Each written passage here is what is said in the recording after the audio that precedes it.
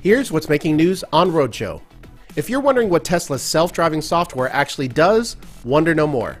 The automaker released a video showing its Autopilot system at work, and the results are pretty interesting. It's showcasing what Tesla says is full-on autonomy, which all of its new models are technically capable of, even though the system is not yet available to owners.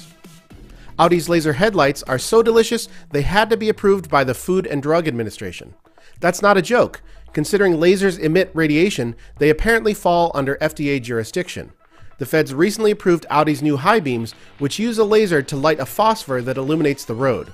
It provides massive, sharp illumination, but it's limited to speeds of 40 miles an hour or higher, and it only works when the car isn't detecting oncoming traffic or a well-lit area ahead.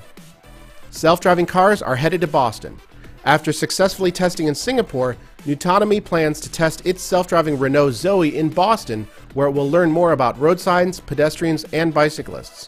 While testing is coming to America, nuTonomy's first actual autonomous service will be a self-driving taxi fleet in Singapore in 2018. Find more on these stories over at theroadshow.com. We'll talk to you tomorrow.